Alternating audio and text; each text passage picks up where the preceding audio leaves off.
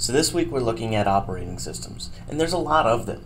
So what happens when we turn on our computer for the first time? Even before we begin, let's review.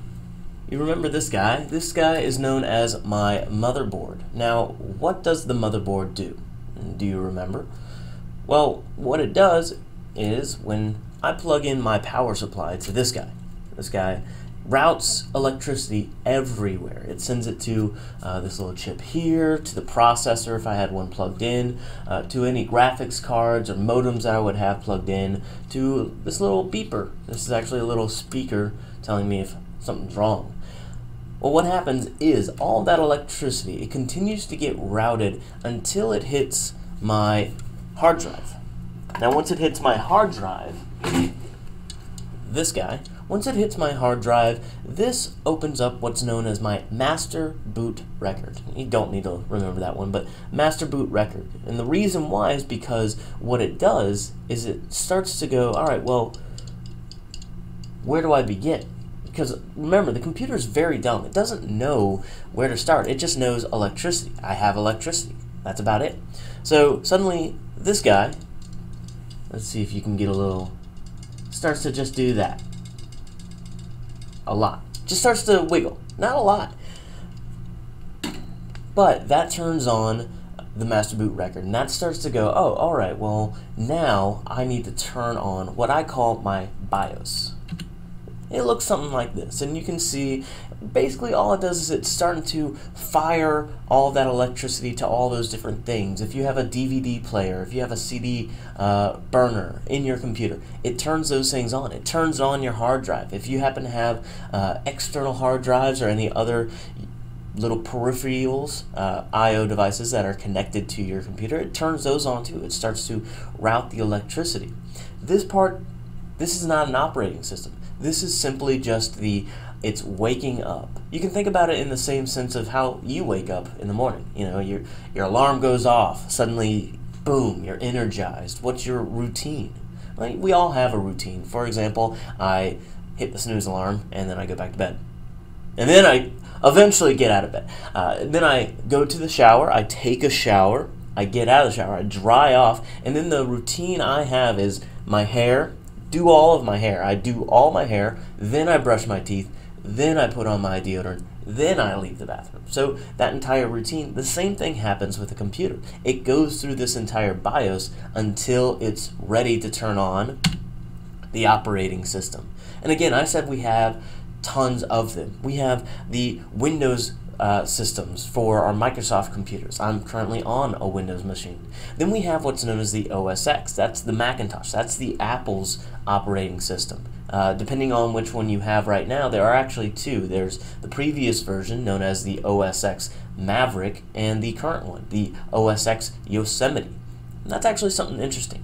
If we think about Windows, for example, Windows uses a number system. So currently we're on Windows 8 or Windows 7 if you've never upgraded. And then we have Apple. Apple uses things like Maverick, Yosemite. And if you look at the iOS for your iPhones, that one goes through, I believe we're on the iOS 6 now. Whereas Android all of a sudden, used, Gingerbread Man and Ice Cream Bar, and they're on Lollipop right now. So why do we have a difference between these? Why don't we use numbers, and why do we have weird, crazy words? Well, the reason behind that is simply it makes it easier to remember. For example, if Windows came out with Windows 8, and then, as you guys probably know, if you have a Windows 8, you upgraded to something called 8.1. 8.1, that sounds kind of, generic and robot-y and Well, what we do in IT is we give these major updates, these major version updates, a catchier name. So instead of saying something like Android 4.5, we switch that over to something like Android Lollipop. Lollipop is just a little bit more entertaining. And remember, developers are people. We're not computers. We're people. So we like to have catchier things to do it. Code name Lollipop versus Android 4.5. That's actually where those crazy names come from. So when we start up our computer, that's exactly what's going on. Hopefully you've already done this if you're watching on the YouTubes. But one of the things that we introduce is this idea of what's known as a GUI, or a graphics user interface. And what that does is it just allows us to interact with the computer. You know, if we go back in time for a second, we look at all those old time computers, you know, they were very DOS prompty. They looked like this. They looked very, you know, black screen, green or white text, and you typed into there. There was no such thing as a mouse back then.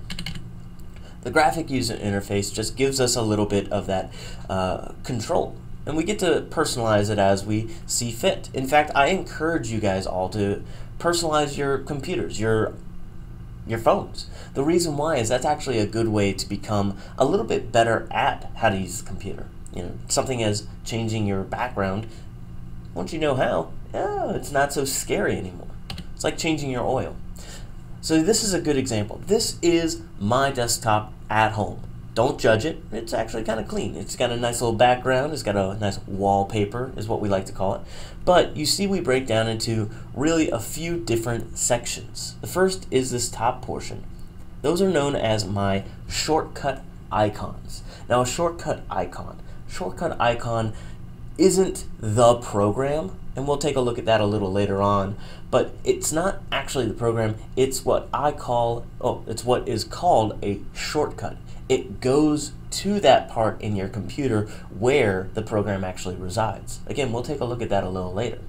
Then down below, that kind of wide bar you see on the bottom, that's known as my taskbar. And that's actually where all of my currently running programs currently reside. And you can see we actually have a few of these. So I've got Microsoft Word running, and I've got PowerPoint running, and I've got Google Chrome running, and my Windows Explorer.